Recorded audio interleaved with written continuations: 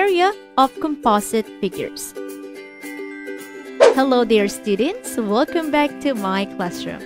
For today's lesson, you are going to learn how to solve the area of composite figures.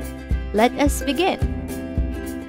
Let's take a look at our first example. Let's find out the area of this composite figure.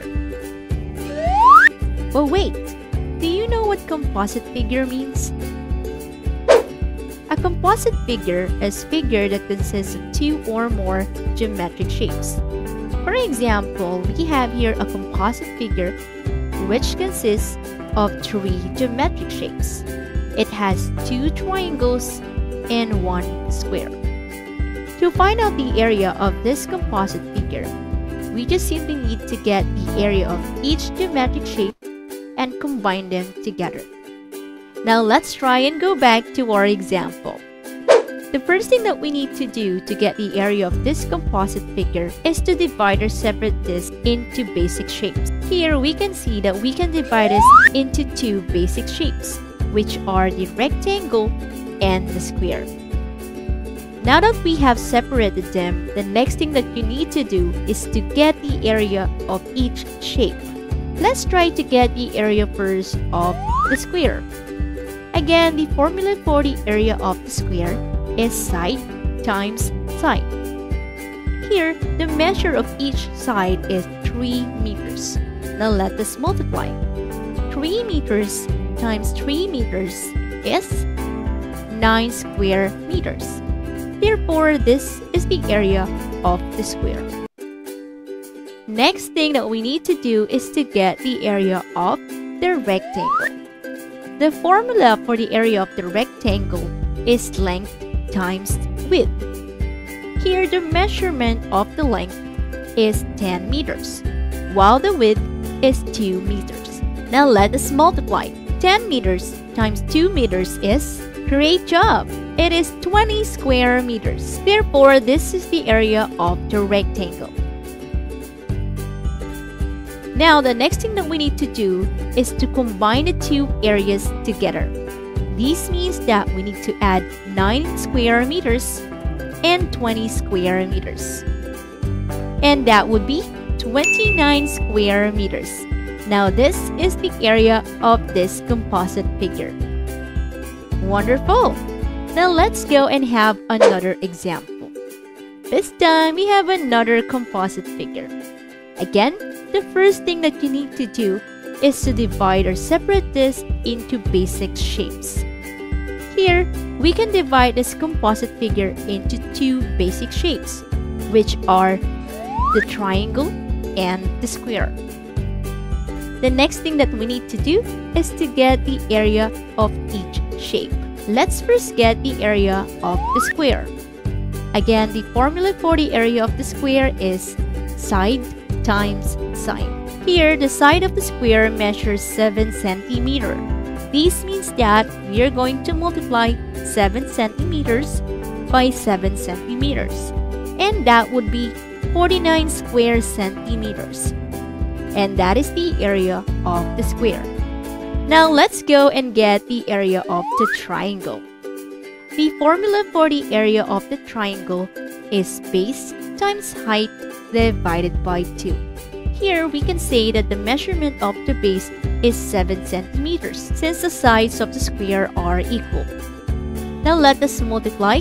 We have the base 7 centimeters times the height, which is 8 centimeters, divided by 2. 7 centimeters times 8 centimeters is 56 square centimeters.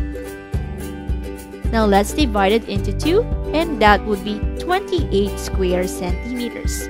And that is the area of the triangle. Now, next thing that we need to do is to combine the two areas. Now let us add. 49 plus 28 is, wonderful! It is 77 square centimeters. Therefore, this is the area of this composite figure. Awesome job! Now let's move on and have another example. This time, we need to get the area of the shaded or the colored part of this figure. As we can see, this figure is already separated into two shapes. We have the circle and the square. Now let us get first the area of the square. Let us multiply side by the side. So that would be 4 feet times 4 feet. And that is 16 square feet. Next, let's get the area of the circle. The formula for the area of the circle is pi r squared, where the value of the pi that we are going to use is 3.14. Next, we have the radius. Here, we can say that the diameter of this circle is 4 feet, and the radius, which is half of the diameter, would be 2 feet. Therefore, we need to multiply 2 feet 2 times 2 itself. So that would be 2 feet times 2 feet. Now let us solve. We have 3.14 times 4 square feet. And that is 12.56 square feet. And this is the area of the circle. Now in the given question, we need to find out the area of the shaded or the colored part of this figure. Here, the colored part is the green part. This means that we only need to get the area of the green part. Therefore, instead of adding the areas together, we are going to subtract. Now let us subtract 16 and 12.56. And that would be 3.44 square feet. Therefore, this is the area of the colored or the shaded part of this figure. Wonderful!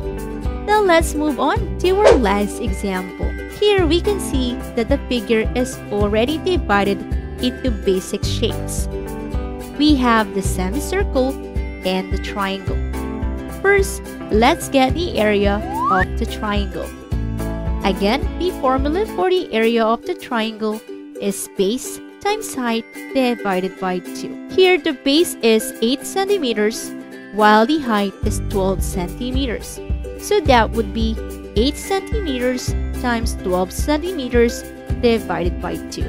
8 centimeters times 12 centimeters is 96 square centimeters. And let's divide it by 2, and that would be 48 square centimeters. This means that this is the area of the triangle. Next, let's find out the area of the semicircle. The formula for the area of the semicircle is pi r squared divided by 2. Again, the value of the pi that we are going to use is 3.14. Next, we are going to multiply that to the squared of the radius. To get the radius, we need to divide the diameter into 2. The diameter measures 8 centimeters. So if we divide it into 2, that would be 4 centimeters. So that is our radius. Now that would be 4 centimeters times 4 centimeters. Now let us solve. We have 50.24 square centimeters divided by 2. And the answer would be 25.12 square centimeters. And that is the area of our semicircle. Now the next step that we need to do is to combine the two areas together. So let us add. And the area would be 73.12 square centimeters. Now this is the area of this composite figure. Wonderful! You made it this far, students. Now here are the things that you learned today.